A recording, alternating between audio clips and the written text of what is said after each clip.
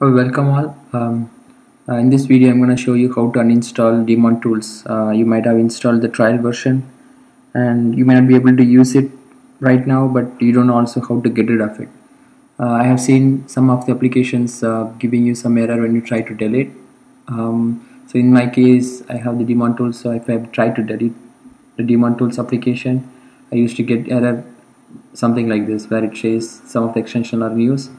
So how to get rid of this one, and then you can uninstall the application. Let me show you guys here.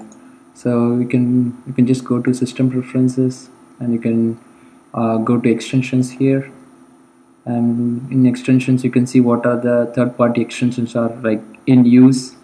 So here you can see we have daemon tools, so you can just uncheck it and then you can close it.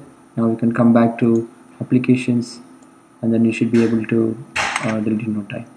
Stay tuned for more video guys. Peace.